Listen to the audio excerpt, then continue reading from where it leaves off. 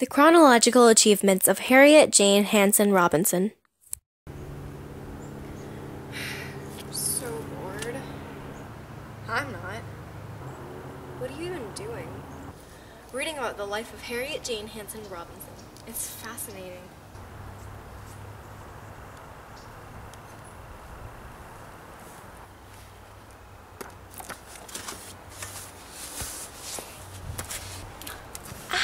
She's incredible. She did so much that impacted our rights and responsibilities as women and workers today. History? It's not really my strong point. I'm more into art. Okay, I'll admit that the textbook makes our history kind of dull, but it's not like that. I swear, history is full of action and exciting lessons. These not only help us comprehend how our world came to be today, the way it is today, but it also teaches us how we can impact and guide the future towards success. Let me just tell you about her, and if you don't enjoy yourself, I promise you can have my dessert for tonight. Deal? Deal. Cool. And no headphones. Fine. Childhood. The Great Adventure started in Boston, August 2nd, 1825. Harriet Hanson was born to William and Harriet Hanson. Unfortunately, when little Harriet was only 6 years of age, her mother was widowed at the age of 36 and left with the full responsibility of 4 children. They opened up a small grocery store with one small room in the back where they lived and were forced to sleep together in a small, uncomfortable bed. Though it was meant to help them squeeze out a profit that they would manage to live on, the little shop had only thrown them deeper into debt. Despite all their troubles, Harriet's mother was determined to keep her children in school. Mill life. Soon Harriet's aunt had offered her mom a job as a housekeeper for the Lowell Mills boarding houses where she, as well as her family, would be housed and fed. Of course, Harriet Sr. simply could not resist and accepted the job. In 1831, her family moved to Lowell. Her mother's job had paid well, and the family's financial debt was slowly fading, but they were still poor. Harriet was eager to do anything she could to help her family. At the young age of 10, Harriet became a bobbin doffer, replacing full bobbins with empty ones. Harriet rejoiced at the honor of signing her name up for payroll and receiving her first paycheck. Later, Harriet was commissioned as the drawing-in girl. This was the most desired position of the whole mill. The task was only to lace thread through the loops and hooks of the machines. The job included a considerable pay, which she would always willingly and proudly hand over in full amount to her mother. Harriet had remembered her childhood as a pleasant time, her only trouble being having to wake up at the crack of dawn. Harriet had expressed that she believed the work was good for children, and taught their fingers to be nimble, and their feet to be able to fly swiftly. She told how the overseers were kind to the women, and did not rush them, allowing them to work at their own pace.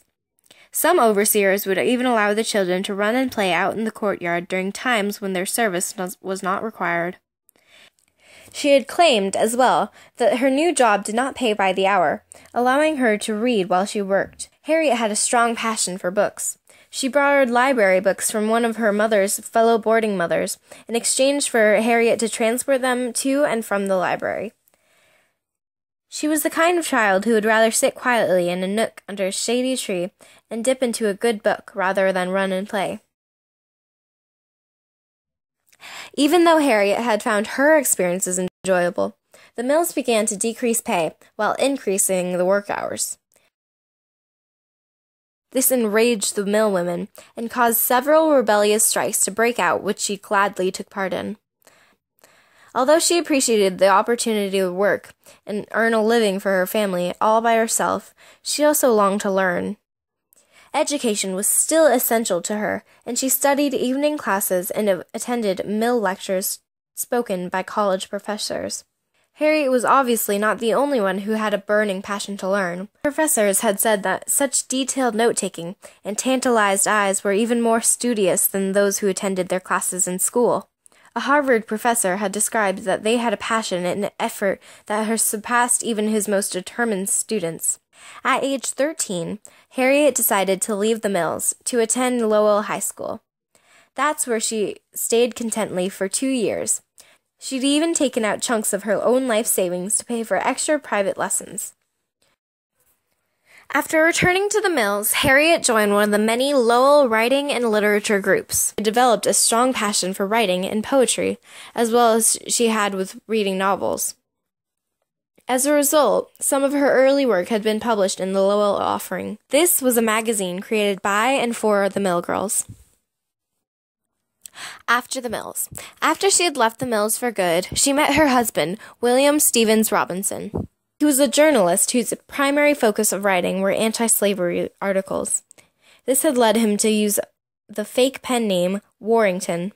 She had met him while taking some of her latest poetry pieces to be published in the Lowell Journal. They got married in 1848. Together, they later founded the Free Soil Party. Her husband's political belief of women's rights and anti-slavery formed her own. He would often read aloud to her. They expanded their family with 4 sparkling children, one of which unfortunately died during infancy. Harriet's and William's first house together, where the National Women's Suffrage Association had been formed, was later appreciated as a landmark in 1976. William died in 1876, and the next year, in his honor, Harriet published a large collection of her husband's work. Starting at age 51, she worked as a sales agent to sell his books, and continued to write children's books on the sideline to support herself. At age 73, she wrote Loom and Spindle, a detailed novel exposing her experiences in the mills. It proudly described her participation in the Lowell strikes and complained about the schedule of her day. In one of her books, she had divulged that she and her husband had been involved in the Centennial Tea Party in Boston, 1873. Harriet as a suffragist. Finally, she decided to become a women's suffragist. She decided that after her husband's death, she was able to devote much more time to women's rights activities. In 1876, Harriet had organized several women's rights conventions in Malden, Melrose, and Concord. She wrote about women's efforts and even composed 2 plays. In 1881, she wrote the nonfiction composition titled Massachusetts in the Women's Suffrage Movement. In this book, she displayed her strong support and effective actions that she had carried out as a contribution as an activist. She had illustrated how they had applied the motto, "Taxation without representation is tyranny for women's rights." When the National Women's Suffrage Association formed in 1882, Harriet made the decision to join. Her daughter, Hattie, hastily followed her with the same settlement. They would both turn out to be very involved. This association fought for women's suffrage as well as working in family rights. Harriet had come to be the first woman to speak before the Select Committee on Women's Suffrage in Congress and had spoken for legislature of her state. She and her daughter had participated in the debate on women's suffrage in the U.S. Senate. Together, they had even founded a club addressed as the Old and New in Malden. She had taken part in the formation of the General Federation of Women's Clubs in 1890, and as a result, was one of the first members on its advisory board. She had also become a member of the N.E. History Genealogical Society. What else? Harriet was often invited to come and give lectures of life as an early mill girl. She had grieved at the word that wages were being lowered, and conditions, including the ones that jeopardized the workers' safety, were worsened. Last years of life. During her last years of life, Harriet had settled down more. In the last stage of her life, she was, once again, constantly reading. She wrote some, too, and progressed in her fondness of sewing. She chose to stay at home, surrounded by family. This is also how she died on December 22nd, 1911, at the wise age of 86. After her death, in the mills, competition was picking up with Britain. Workers were treated like machines as they were pushed harder than any human body could withstand. Wages had dropped dramatically, though the quality of the mills had diminished and the hours had been pushed up to 10 per day. By the mid to late 1800s, the mill girls had had enough and were replaced by desperate immigrants. The wage cuts and conditions continued to worsen. The houses were cramped past the maximum limit at nearly 150 people living under the same roof. The working and living surroundings were polluted with filth. Atrocious air circulation was barely breathable. The mills were contaminated with several life-threatening diseases. At this point, it would be rare for you to survive past the term of 10 years in the mills, meaning most workers would pass before the age of 30. Soon, the Lowell textile mills would fade into history. Though the mills had seemed almost evil in the end, they had greatly increased the respect people felt towards women who chose to prove their responsibility. Obviously, the passion which Americans had exerted for this cause had affected the government. The progression towards women's rights laws were set in motion.